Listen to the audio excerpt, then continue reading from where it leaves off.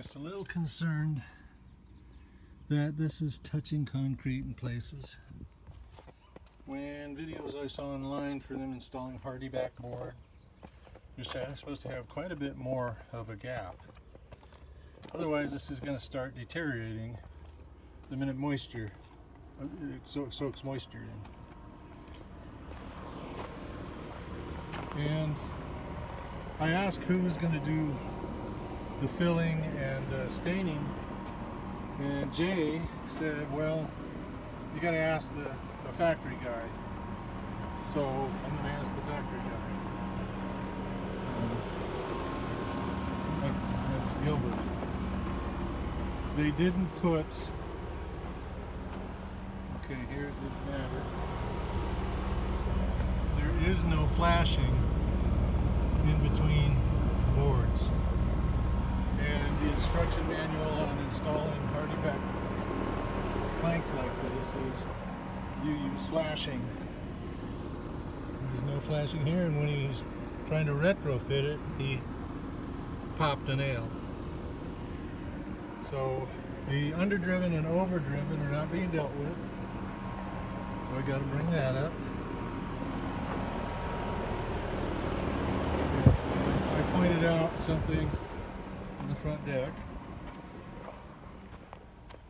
There was a big gap overhead, and I got the same thing. I got to bring it up with the factory guy. So, as you can see, this has a very slender gap down there, and so does this for that matter. And the minute it rains and any rain comes back, if we get substantial rain, it's going to flood right back onto this. And we do get that. And then there is no caulking here. There's some they've been putting on and working on. And they actually did what I asked them to do up top, but they didn't finish. Let me get up there a little higher. Right there.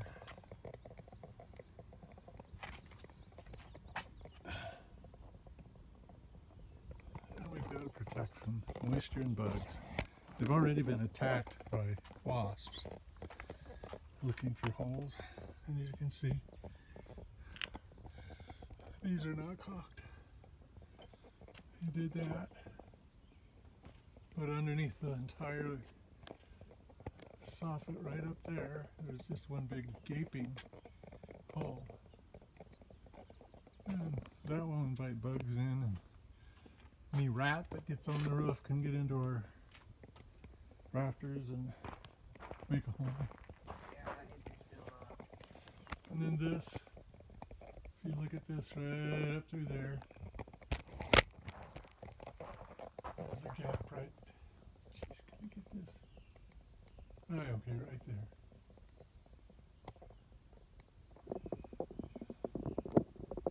Right up there. It's hard to do this on the end of a long selfie stick.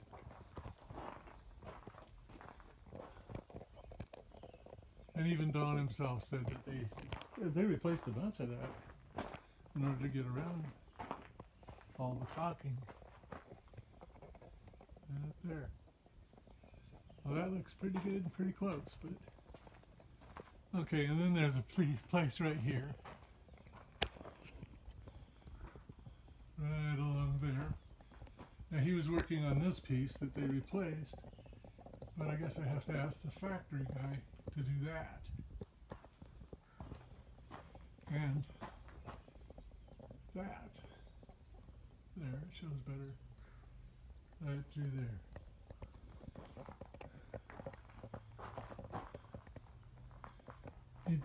He did this today, but it looks like there's a gap showing right in the seam right